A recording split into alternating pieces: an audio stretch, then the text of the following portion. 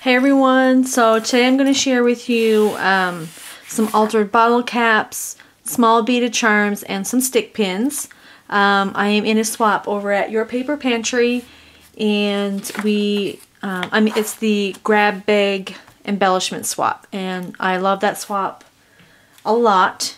You can sign up for a minimum of 1 swap or a maximum of 3. So I always sign up for 3 different things to make. And this month's theme is Parisian, which I totally love. So let me just share with you. I'm just taking down my stick pins here because they've been drying. So for this swap you have to make 5, whatever you sign up for, you have to make 5 of each. So I had to make 5 stick pins, but I always make 10 because I always put 2 with mine. So I made like a pink theme and the black and white, or like the cream and black. So like I'll be sending like a set of these.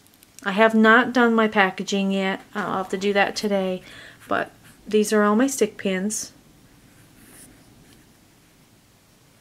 So I'll be packaging those up today and putting them in the mail this week. Here are my bottle caps. I just used the ball and chain. I used this. I can't remember what that's called. I only just got them recently. And I put a little bling here. On the inside it has like the Paris, like the stamp. And then I have like the bead and the Eiffel Tower. So I have that one. So all of them are the same except for like the image on the inside. I'm not sure if I'm going to do anything to the back yet. I may. And here are the rest. Oops. So this one has Eiffel Tower, Eiffel Tower.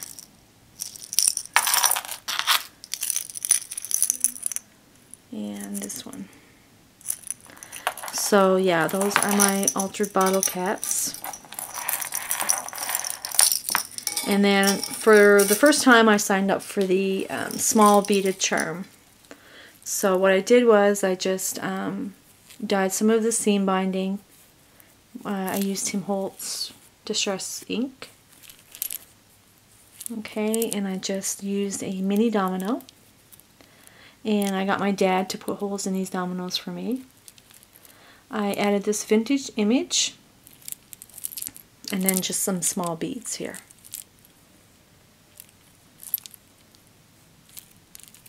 And this one has a little boot.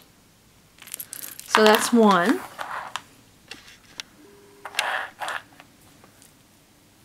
And then this one, same thing, just a different image. This one has like the wine glass because, you know, in Paris it's wine and cheese. Beaded charm. I really like how these turned out. It's really cute. This lady, and I just used glossy accents. This one has the small boot as well. This one, and this one I have the little watering can, I guess. And this is the last one.